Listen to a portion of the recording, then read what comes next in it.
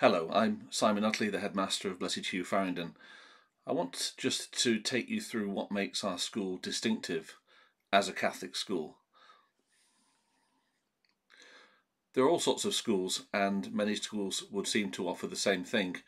However, the nature of a Catholic school is something distinctive and something different, and it's important for anyone considering sending their child to a Catholic school that they understand maybe the extent to which the school is different and the way in which the school works and how it's informed by the values and the history that underpins it.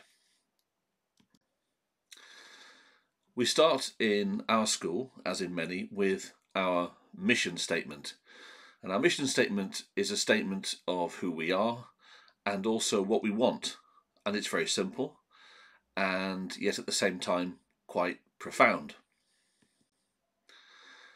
Our school mission begins with a Latin expression, nihil nisi Deo, nothing without God.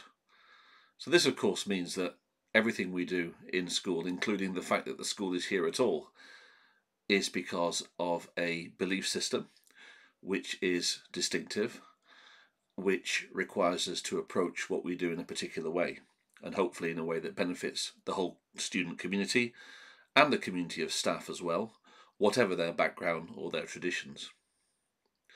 But as well as the Latin expression that puts our belief in God at the heart of everything, we also go on to say that we look for a lively faith, so that everyone, when they're reflecting on faith in whichever way they do or whatever level they do that and whatever their conclusions, that this is a lively and life-giving process.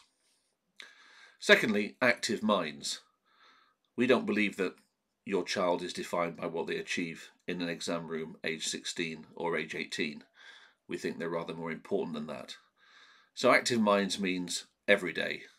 It means on the football pitch, in the netball court, in the dining room, in the history lesson, in the science exam. All of those things, not just one.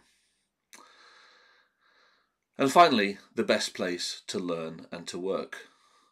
And the thing about saying that is not because we think we're there or that we've arrived or that there's nothing to do.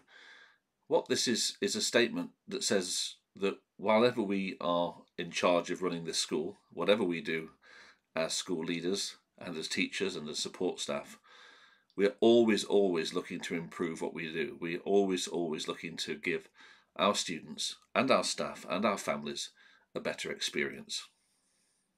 So that's our mission statement.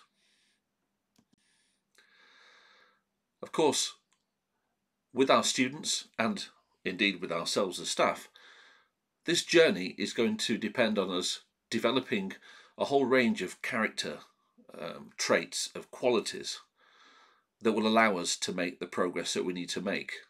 None of these are about qualifications or tests or exams or certificates. These are the things that perhaps really matter. Character, what some people also call virtues. And on the screen there you can see some of the characters that we believe are central to success in this school. Hope, attentiveness, being faith-filled, compassionate, active, discerning, wise, grateful, curious. It doesn't say there, get a high income. Nothing wrong with getting a high income, but that's not on there. It's not a quality. That may be something that happens in the future. It doesn't say there, get a grade 9 in maths. We hope that students do get a grade 9 or a grade 8 or whatever in maths. But this isn't about qualifications, this is about character. So we believe that to achieve what we want to achieve as a school, we need to provide your child with the best opportunity to develop these characteristics. And that goes for us as a staff as well. And in so doing, we aim to achieve a set of goals which we call the BHF way, the Blessed Hugh Farringdon way. We hope that people leaving school and going off into the next phase of their life will have belief. For many, it will be a belief in God, though not all, we acknowledge that. Certainly a belief in ourselves, and also a belief in each other, that we have people to rely on. Happiness, and that's more than simply short-term joy and excitement. To be happy in our work, in our play, in our goals, this is something surely that we look for whether we are 14 or 40 or 80. Family. So understanding that the family and school have worked together, that the family have supported the school and vice versa, and recognising as we leave school, as we move on, the importance of family, the importance of that unique community of people who love each other, hopefully unconditionally. The next thing is care, caring for ourselves. So important that we look after ourselves. Nothing wrong with that, nothing selfish about that. If we don't do that, we put ourselves and others at risk. Also care for each other and care for our world, which means being good stewards. And finally, service. This has to be one of the most important things that we foreground at Blessed Hugh. So, service in leadership, in our career destinations, and also in having a generosity of spirit to step up to serve where necessary. And service goes right across the piece. Service in a way that could be understood very readily, perhaps providing care for someone else who needs care and support. Service as a lawyer, service as a member of the armed forces, service as a civil servant. Service really does span all sorts of different careers, and that's why we think service is an important thing that we want our students to leave school with. The next thing is, and the fourth thing is so how do we want our school as an institution to feel? How do we want every decision that we make to be informed and driven? So what makes our school as an organisation distinctive?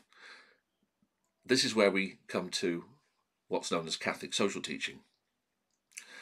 And for this, what we believe and what we try and put into practice is that every one of our decisions made by governors, made within school, puts at the foreground dignity, the common good, subsidiarity. That means making sure that we don't do more for people than we need to, and in so doing that we stop people from growing and developing. We need to help people to grow and develop.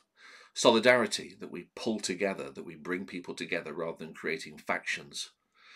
Stewardship, we saw that before, looking after what we have in our school, but also being good neighbours in our community. Equality, making sure that there are no artificial barriers to stop people thriving, and if there are, to dismantle those barriers. And support for the poor and marginalised.